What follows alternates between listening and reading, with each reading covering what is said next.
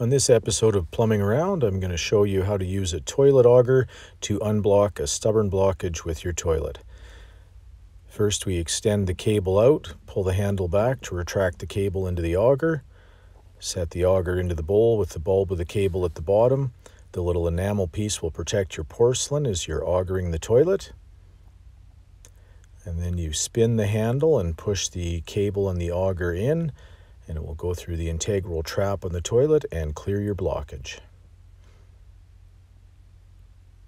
Just remember, when trying to unblock a plugged toilet, never use chemical such as drain cleaning chemicals, because that can damage the toilet bowl.